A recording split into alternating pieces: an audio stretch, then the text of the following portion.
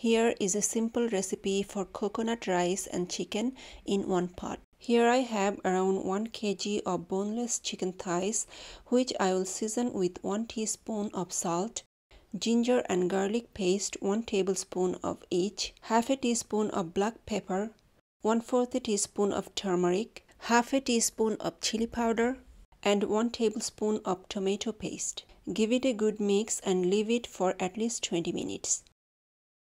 I have washed and drained 2 cups of basmati rice here.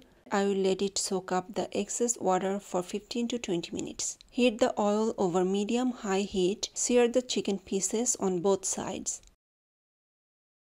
Remove the chicken and deglaze the pan with a little bit of water. Then add 1 cup of chopped onion. Cook until caramelized. This is 2.5 cups of water. Into that, I am adding 1.5 cups of canned coconut milk. I am gonna microwave it until boiling hot before adding to the rice. You might need more or less water than this depending on your rice type. Add the rice and some whole cinnamon, bay leaf, cardamom, cloves, and a tablespoon of ghee or butter. Add the hot coconut milk to the rice. Add 1.5 teaspoons of salt.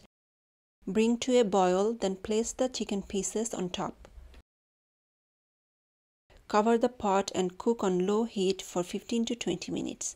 Stir the rice gently halfway through and remove the whole spices before serving. Let me know if you have any questions, and thanks for watching.